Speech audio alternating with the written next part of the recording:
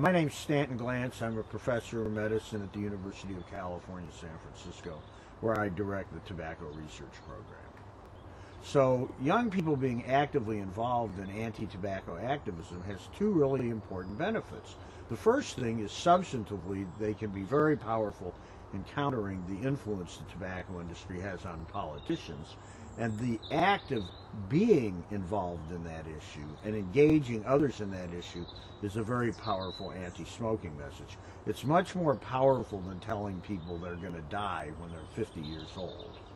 Much, much more powerful. And in fact, one of the real shortcomings of the anti-smoking advertising campaigns that have been done here in England is that they're all just directed at smokers, telling them to quit smoking, rather than exposing the manipulative tactics of the tobacco industry. The really important thing is that smoking in movies is the largest single reason that kids start to smoke. And so if you're serious about reducing youth smoking, you need to get smoking out of youth-rated films.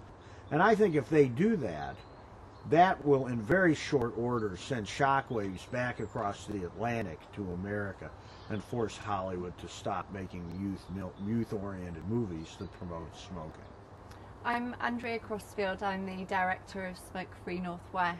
Smoke Free Northwest is a programme that runs across the whole of the Northwest region that's funded by Primary Care Trusts. Our ambition is to make smoking history for children and young people in the region and to tackle smoking related health inequalities. The Smoke and Mirrors Weekend is a part of that wider approach to tobacco control. We recognise that we need to engage with young people, and if we're going to develop activities that are for young people, if we're going to develop campaigns that are for young people, we need to work with young people to do that. This weekend has been an opportunity to understand young people's views, to hear what they've got to say, and there has been so much passion and so much energy in the rooms over the course of the last 2 days. Young people do want to make a difference. Young people feel really passionately about this agenda. You know, they want to tackle tobacco industry practices like child labour, like deforestation.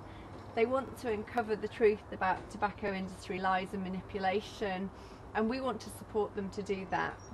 It's important to give young people a means of giving them a voice, and the phrase "see through the illusion," you know, because that's what it is, and they create the illusion when people are very, very young. So it's important to engage people when they're young so that they can spot the illusion and see through it. I think this is a really, really important subject because it's so insidious. I mean, it's just, the whole problem is that it doesn't kill people for 25, 30 years. It's very difficult to combat that, to say to somebody, stop doing something now which might damage you in 10, 20, 30 years. And I thought the best way to do it is actually just not to show it in any of my programs, because they're very, making very popular drama that's seen by a lot of young people. Never to have a hero with a cigarette in their hand was the key message, that actually you can be cool without having to resort to things like that. So from day one in all the programs there was absolutely a total ban on tobacco. Initially me and Darren got involved, and it's a really good campaign. It's something that's, it's good for the Northwest, it's good for these young people to be here learning about it. Yeah. And we wrote Carlinge because diary was clear, no other work on. I always think, why not? If you can help, why not? And I've done a presentation with DMIS before, so that kind of opened my eyes to what was going on. And I just think it's shocking what we've learnt over the weekend. Yeah, it's really... If you can put a stop to it and help, then why not? Really opened my eyes, I had no idea. A lot of the lectures and things we've been chatting about have been amazing. My name's Professor Gerard Hastings from the Open University and Stirling University in Scotland. It's been fantastic to come down to the Smoke and Mirrors campaign because I think it's so important that young people engage with the issue of tobacco. It's a big health issue, but it's also a big political issue, and getting kids involved in that, I think, is one of the best ways in which we can change it. The reality is, if kids didn't take up smoking, the tobacco industry would be out of business in a generation. That's an incredibly powerful position to be in. I mean, tobacco marketing, like other forms of marketing, is essentially about understanding the needs of your customer.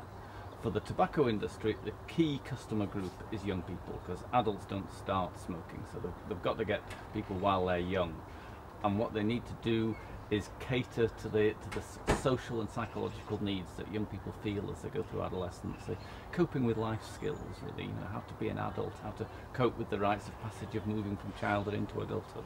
And they present tobacco to them in a way that meets those needs. And the principal tool they have for doing that is through branding. So they, you know, children don't start smoking cigarettes or tobacco, they start smoking a particular brand. In recent years, of course, we've had a prohibition on tobacco advertising, but nonetheless they still have the pack, which has been developed and enhanced in any number of ways, from holograms to new ways of opening, slide packs and so on, and also the display of those at point of sale. If you look what's happened at point of sale over the last 5 years as advertising has disappeared, point of sale displays have become more and more elaborate. So, you know, they wouldn't look out of place on Blackpool Pleasure Beach. You know, they're all bells and whistles and beautiful and very attractive, and, you know, very inappropriately positioned right next to the sweeties and the other products that would appeal to children.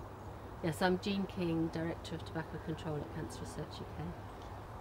Well, we want to stop the next generation of smokers, and it's really important that we engage young people in getting messages across that work for them. And crucial messages, in our view at Cancer Research UK, is to understand, you know, that the tobacco industry has been lying and has been marketing its products to young people for decades, and we have to stop this. And so Smoke and Mirrors is a really important initiative. It's an exciting initiative, and I really hope that it goes far. I'm Ian McCartney, MP for Makerfield and Wigan. I'm here today to support Smoking Mirrors. Why? Because Smoking Mirrors are working with young people to prevent them being involved in smoking, and where they are, to help them get off smoking. Why? Because 340,000 young people a year start smoking, and by the age of 19, 80% of them are hooked on nicotine. In the Northwest, 14,000 people die every year from smoking. That's 14,000 people who never grew up to see their children growing up, who never grew up to see their grandparents, as grandparents, seeing their grandchildren being born. This is a calumny, and therefore in Parliament this coming week we're voting to get rid of vending machines. Why? Because vending machines are overwhelmingly used by children as young as 10 years of age. Thousands of them every day use vending machines to get their cigarettes. Now, vending machines can't be used to sell children alcohol, drugs, solvents, fireworks or knives. So why are they allowed to sell them cigarettes, the biggest killer of them all?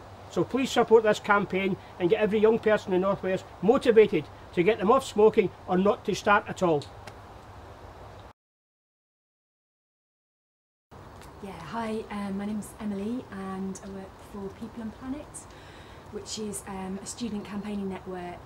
Lots of young people campaigning on global issues like climate change and that kind of thing. Well, I really wanted to come along and work with young people here and help them develop their ideas of the issues they cared about and help them develop how they could actually try and make a difference. I'm Martin Dockrell, I'm Director of Research and Policy at ASH, Action on Smoking and Health. I think when young people make that first, quotes, choice to smoke, they're offered a cigarette and that's all they see. They just see the cigarette and the pleasure they're going to get in sharing it with a friend. What they don't see is the bigger picture. They don't see the child labourers, they don't see the environmental devastation, they don't see the decades of animal testing that's gone on, they don't see the devious, deceptive marketing that's gone in to getting them to accept that first cigarette.